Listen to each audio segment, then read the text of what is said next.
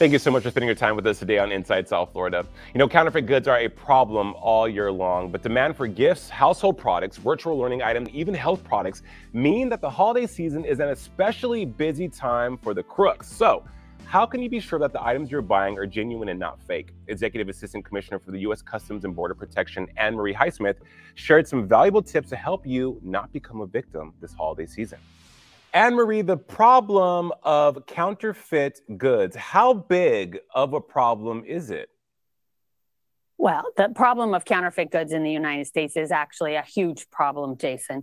It not only does it undermine America's innovation economy, but it takes money out of the coffers of law-abiding U.S. businesses and potentially puts unsafe and substandard merchandise on our shelves in our local stores and in our own homes.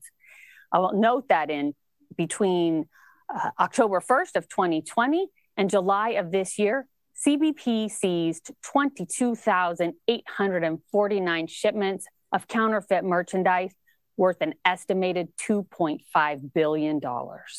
What does the role the pandemic play in counterfeit goods and distribution and how they're affecting people? Yeah, indeed. Well, it's no secret that the volumes of merchandise being imported and sent through online marketplaces was increasing even before the COVID pandemic. But the pandemic, in fact, has only increased that and exacerbated the problem as people attempt to obtain the goods that they need during these times while abiding by social distancing and the CDC's mandates. Yeah, you mentioned that since the last year, there has been an unprecedented amount of counterfeit goods that are floating around out there in communities and abroad. What are businesses and law enforcement doing to fight the fakes?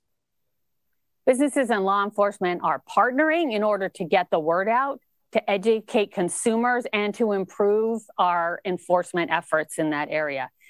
CBP and the United States Chamber of Commerce have entered into a first-of-its-kind agreement to encourage those activities, to educate the public, and to inform our consumers. And if you can find more information about that program and actually tips for shoppers on the U.S. Chamber's Shop Smart website.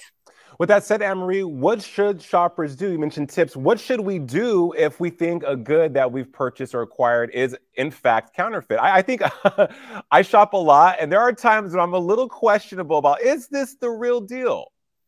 Indeed. You know, the first line of defense is a good offense, and that's to be an educated consumer. Make sure that you're shopping at reputable retailers and in reputable websites. You know, if you're on a website that doesn't have good contact information for that company, that should be a red flag. If you are on a website where the seller is only a seller and doesn't also produce its merchandise, that should be a flag for you to look more carefully. But if you get duped, there are a number of actions that you can take. The first is to report the violation, report the counterfeit merchandise to CBP.